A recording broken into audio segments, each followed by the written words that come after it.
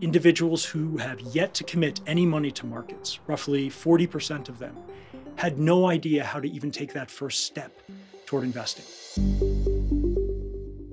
At the World Economic Forum, we've been privileged to bring together a number of critical stakeholders in financial services across the globe to look at the future of market democratization. That's how retail investors, those are non-professional investors, are engaging with capital markets and some of the key opportunities and challenges associated with this secular trend.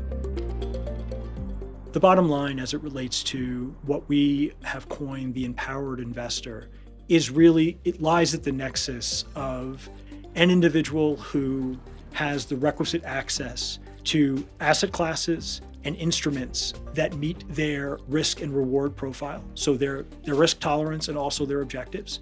They have a sense of confidence that they understand how the system works. They understand how to engage with a financial institution, and they understand the elements of a financial plan and how these components fit together. So they have that knowledge base front and center. And finally, this ability to access advice, either in a hybrid manner or also through a personal advisor on an individual basis, human to human.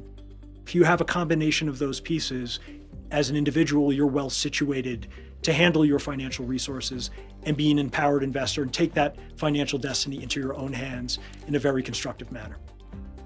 There's a huge opportunity here for the industry to work proactively, we believe, with educational institutions to create an approach that helps inform individuals and teach them from a young age some of these core values. Because again, the trend, as we believe, in a secular sense, is moving toward individuals taking more of that onus on themselves and by necessity having to commit money to markets. And that's an opportunity for everyone.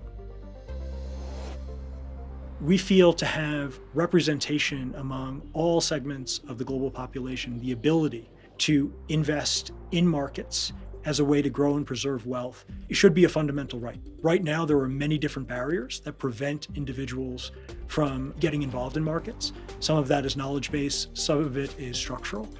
The necessity for individuals to have control and strong understanding around their financial futures is absolutely critical. Having that access is a positive phenomenon, and it's something that the industry should get behind and support in order to maintain and to grow it into the future, because again, it does tie into people's livelihoods and their ability to manage their own finances and be empowered investors.